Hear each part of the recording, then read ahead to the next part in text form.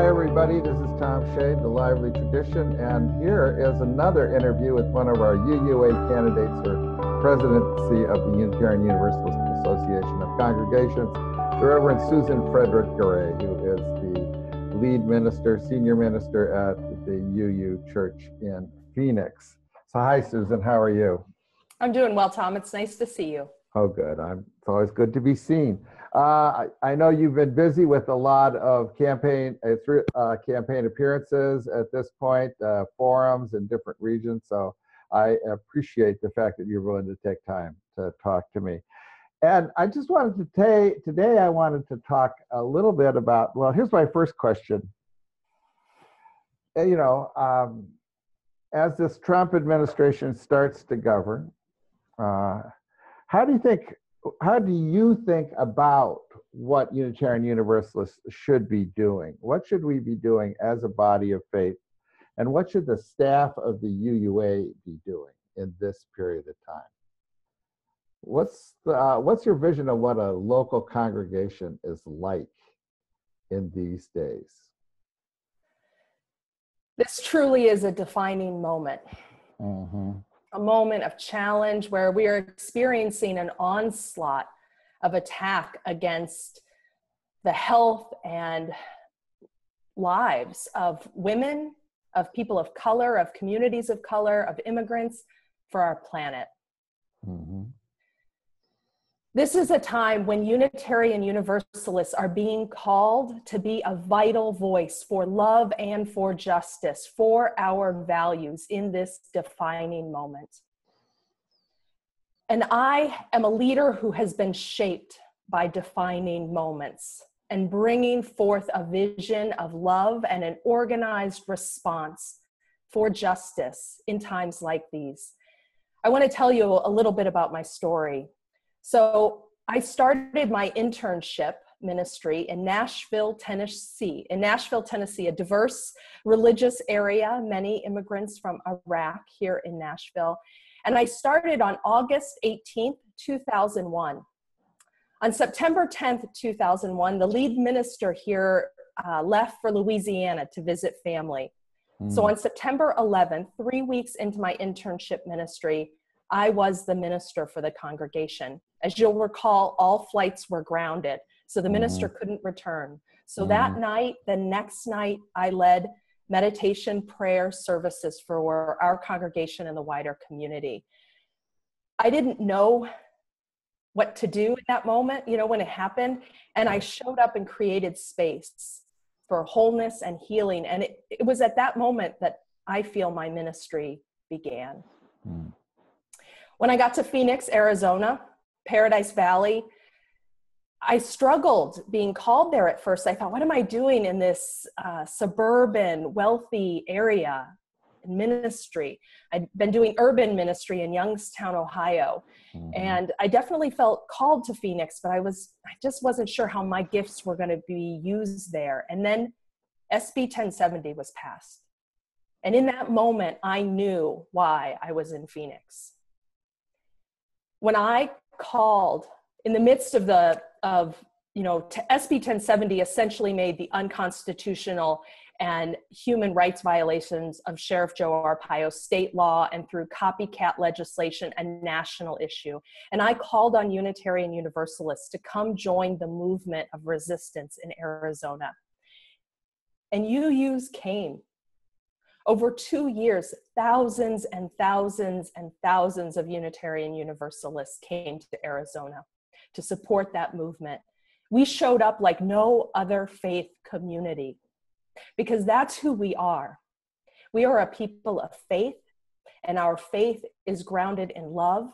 And we are called to justice because we know that justice is what love looks like in public.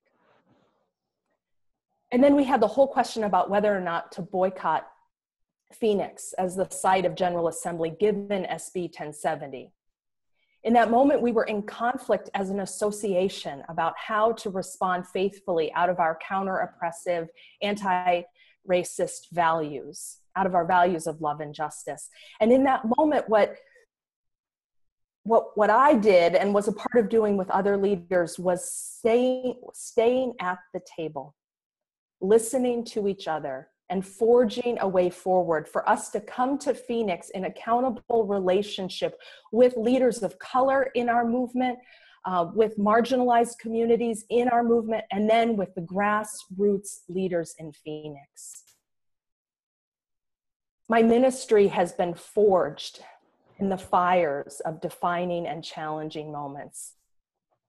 And right now, more than ever, we are facing a crisis and a challenge that's national, that's global, and we need leaders and we need congregations prepared to show up, unlock the power of our moral voice, our religious presence for love and justice in this time.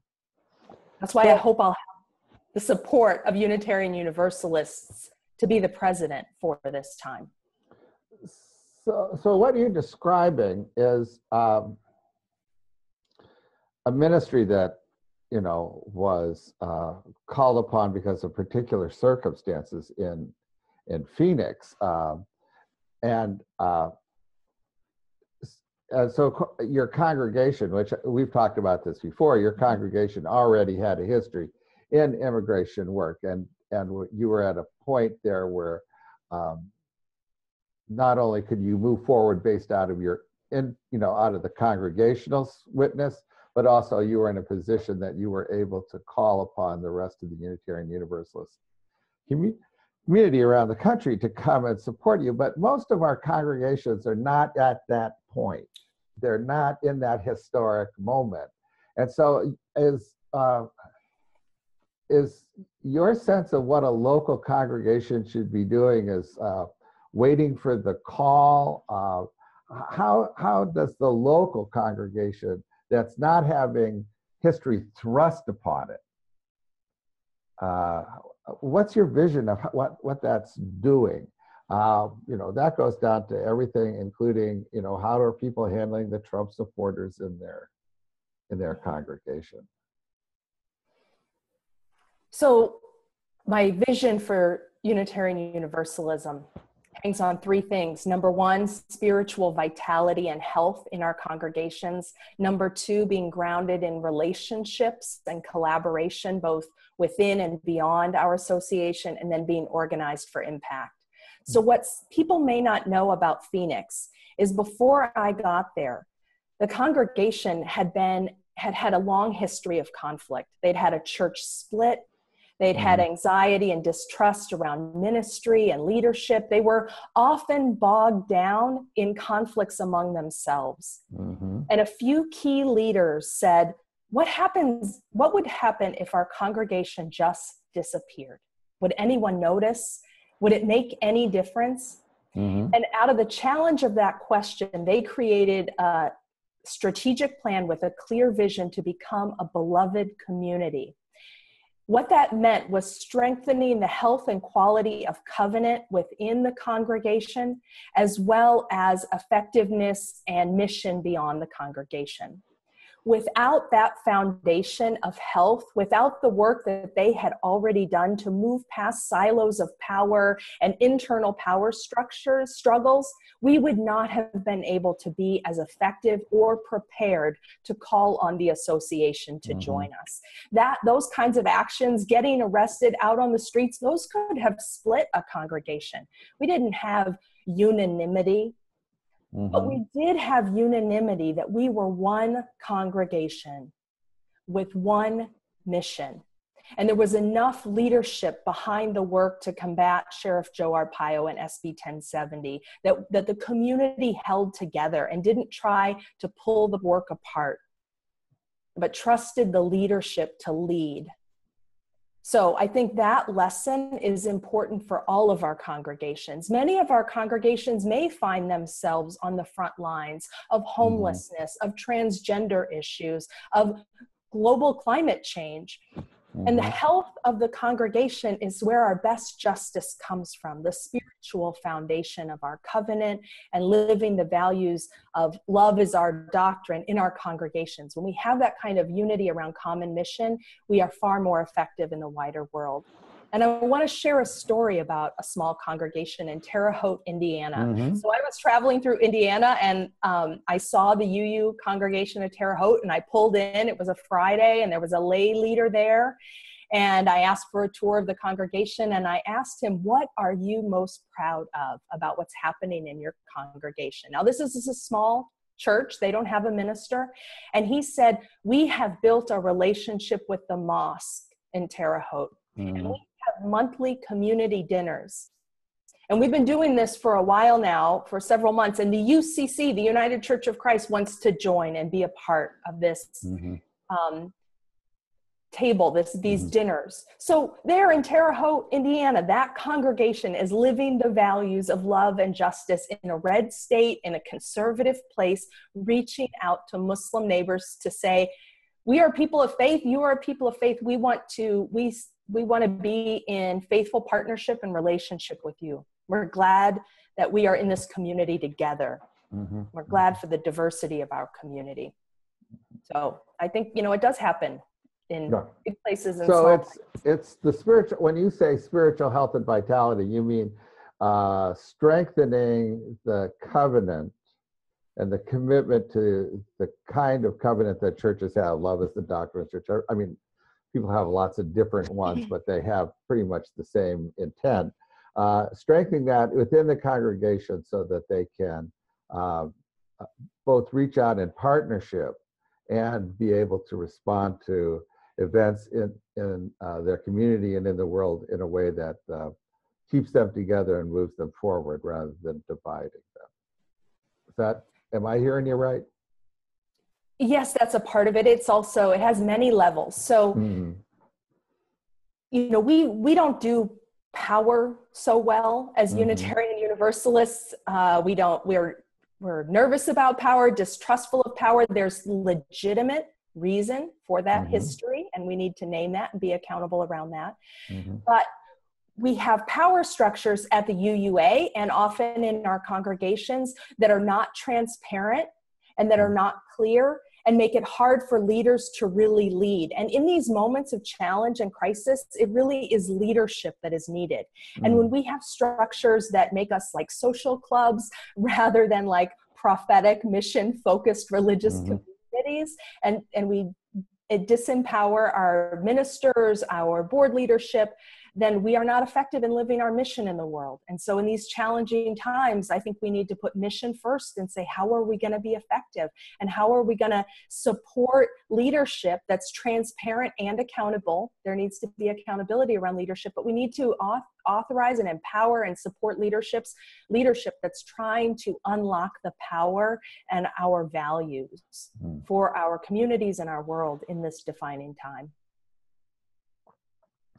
You must be thinking about specific situations that you would be in as a leader of our association. And what sort of situations come to mind as being the ones that are the most, that you think will be the most typical, or the ones that are the most exciting to you? What kind of situation, is it speaking before 10,000 people at the base of the Lincoln Memorial, or what? That's kind of the super big leagues of a particular style of leadership. But what do you think that leadership is going to be like? What do you imagine yourself in? Surely before you go to bed at night, you're thinking about, what am I getting into, and imagining scenarios. I love our faith, our Unitarian Universalist tradition. I first started to think about running for president at the end of Justice GA. And when I agreed to work for the UUA in making Justice GA powerful, impactful, and accountable, I remember saying to a friend, I know I have the heart for this, but I'm not sure I have the stomach for the politics of institutional leadership and institutional work. And I actually found that I did not only have the stomach, I enjoyed it. So I think one of the things I think about being president is that we really need to move our association into a place of greater health and professionalism and strength. And we need to do that collaboratively. We need to be in relationship as we move forward so that our vision is crafted out of accountable conversation and relationship, but also that we keep people in the boat and moving forward together. So I think about how we make sure that the UUA president and leadership isn't myopic and only seen inside the UUA, but is in deep relationship with our congregations, deep relationship with our identity-based ministries, as well as even beyond the UUA, how that vision is informing and pulling us forward. And I think about times in that work of Justice GA, and there was a lot of conflict and difficulty at the highest levels of the association in that time. And that hasn't been unusual for us, in moments, about being present, being deeply grounded in relationship and listening, and then keeping us focused on the vision that we've set for ourselves. The key question about how are we going to be most effective in amplifying and unleashing our values for this time. So I know I am known for my justice work. I realize that, but I bring a lot of knowledge of our institution and how to move an institution forward and keep it focused on vision, as well as bringing more and more voices into the work. So what I hear you saying is that the work that you envision is often the work at the highest levels of council, where decisions are being made and differences are being surfaced, and maintaining presence and focus as being what you imagine the most important parts of the UUA presidency are. That's an interesting perspective. Well, let me say this about the role of the president. I think there are three roles, and one of them is the prophetic and pastoral and national voice for our faith. And the other is the CEO, which is establishing and modeling a leadership culture for the association. And the third is the chief fundraiser, ensuring that we have the resources we need for the mission that we're being called to, that we have the funds we need for the mission to our congregations, that they are getting the resources they need. Let's go there. So imagine that I am a wealthy donor. I like to pretend that sometimes myself. A wealthy donor who has come to you and said, I have been supporting the UUA for years, but I am so discouraged by how political everything is becoming, how it's politics. I can't tell whether we're the Democratic Party or a religion anymore. What's happening, and why should I keep giving you money when I could just, when I could give my political money someplace else? Why you and not, why you? At this point, well, I mean, there's two questions there. One is why you and not indivisible, and the other is why you when you become so political. And I'm more concerned about the second one. What would you tell me? So anytime I meet with a donor, I try to ask, what is your dream for our faith? And what is resonating for you about our faith? So that, our conversation is deeply rooted in the dreams of our association, not the challenges of the present moment, but where we are going and where we need to go. The challenges that we face right now this is not a political crisis. This is not an economic crisis. This is fundamentally a moral crisis. What we are experiencing in our country is a failure and a denial of the capacity for compassion within humanity. As Unitarian Universalists, we have a critical role to play in this time in bringing forth a moral vision, in bringing forth the power of compassion. This is not about political parties. This is about our capacity to love one another as human beings, to have compassion for the experiences of people all over our country and all over our planet.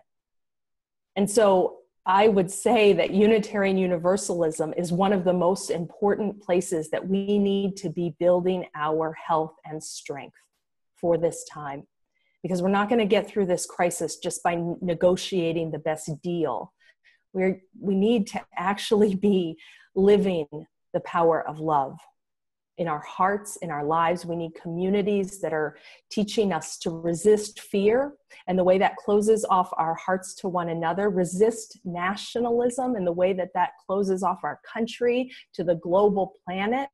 We've never been more connected across the globe than ever before, and yet in the midst of this time, we see this nationalist movement. This is a heart problem that we're experiencing. And so what we need to invest in is, where are we going to build our courageous, compassionate, loving hearts for this time? Okay. Oh, let me get my checkbook. Thank you. Make it out right to the UUA. Let me ask you another question from another person. I heard this from one of our colleagues a while back, who said, geez, most of my work is Sunday morning. And if I just look, sometimes I think, if I can keep the doors open and the orders of service printed and a successful, meaning non-disastrous Sunday morning service, that's enough. I can hardly get that done. Why all, the UUA asks for so much more than what the local congregation can give one most of the time. We're just struggling to keep the coffee pot on. What do you say to that, minister, about what needs to be done now? So again, relationship. What I would love to see the UUA doing, and one commitment I have, is to ensure that the leadership of every congregation has a meaningful conversation with someone from the UUA at least once a year. Because what the UUA does, what we're offering, what we ask for, needs to be informed by our congregations and our leaderships. We need to understand the realities on the ground, because that is where our faith is being lived out Sunday after Sunday, week after week. And so the thinking at the UUA, what we ask for needs to be informed by the congregation. So we need to strengthen our relationships as a UUA with the local congregations and religious communities across our faith. It may be that we're asking for too much, that we're moving in too many different directions. Strategic planning is all about being really clear about where our voice can make a difference, where our resources can make a difference. So we do have a structure at the UUA that has General Assembly creating asks of congregations, and the UUA board setting ends that create asks out of the president and the administration. So we move in 50 different directions, and that's not a sustainable way. It's not a effective way to lead. So I think the UUA needs to be mission and vision focused, to have a clear and compelling vision, and to be so focused on that, and using all of the resources of our association aimed in one vision, so that we are not asking 50 different asks of our congregations, but one or two, right? And then context matters. So some congregations will answer those one or two asks and then provide more than that for the association or for the other local congregations in the area. And some congregations may say, we can do one of those two asks, but we'll do that. So we have to be really strategically focused in what kinds of asks move us forward and move our vision and our values forward, and grow the health and strength of our faith. One of the things I'm most proud of about Justice GA is that we were stepping beyond our comfort zone. We were leaving behind business as usual to make a difference. But Justice GA not only made a difference on the ground in Phoenix, Arizona, and in the lives of immigrants in Arizona, it also made a difference in us as Unitarian Universalists. people continue to say it was one of their most powerful experiences of Unitarian Universalism and the most powerful GA. So it not only made a difference in the ground, it made a difference in people's hearts about their commitment, their ability to see who our faith can be.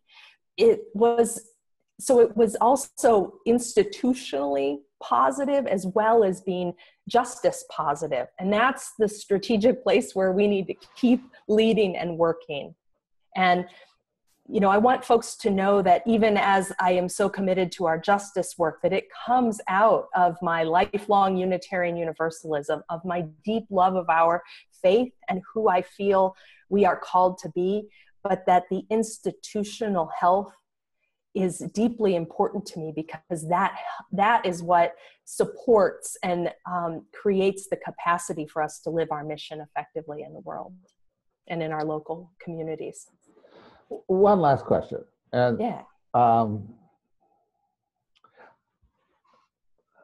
Most of us nowadays are pretty practiced and trying to be aware of how our life circumstances that we've grown up in and our privilege, and often cases our privilege, hampers or inhibits or shrinks our perspective on social justice. We're aware of our privilege as how it gives us blinders on social justice. So we're aware of kind of what unmotivates us or demotivates us toward the struggle. I want to ask you, what is it out of your personal experience in your life history that makes you want to struggle for social justice? What's your motivating experiences? Who are you when you get out there? So I'm formed by my name, Susan Elizabeth, after Susan B. Anthony and Elizabeth Cady Stanton. I'm formed by my mom, my mother, who was part of the ERA movement and became a feminist in the middle of her life, and went to law school and achieved, created a different way of being a woman and being married. I'm formed by that, by seeing her. My first job at 13 was as a Little League umpire. I love baseball. I'm a huge Cardinal fan, St. Louis Cardinals. And for several years, I was an umpire and one of the only women umpires. And I was forged by the leadership that took, especially, it was not about the kids, but managing the adult coaches and their behaviors. So leadership has been a part of my life since the beginning. And I guess I was trained to be a leader. I was trained to question history, to question who was erased from history, and to fight for the rights and the liberation of all people. And that's deep in my DNA. I mean, Susan Anthony is my first cousin, 5 generations removed. It's in my DNA. It's in my story. It's in my formation. And it was there in my formation as a Unitarian Universalist. The commitment to love, that our faith is a faith of love, and that justice is what love looks like in public. Well, thank you. That, I think, gives us a little bit more view into who you are, as well as what you think and how you intend to act. So that concludes, all that I have. So thanks very much, Susan, for taking time to talk to me. And for everyone else, let me just tell you that a little bit of editing, and I'll be putting these 3 interviews out on my blog with links to YouTube so that you can see them side by side. I have asked pretty much the same questions to each of the candidates, though I've tried to keep the conversation live and with its own liveliness to it. So thank you, Susan, and looking forward to good luck with the election. I'm looking forward to GA, and I'm sure you are too, bringing all of this to a conclusion, at least this stage. Who knows, it may be getting even more interesting and complex after that. Thank you very much, and thank you all. Thank you, Tom. Good to be with you.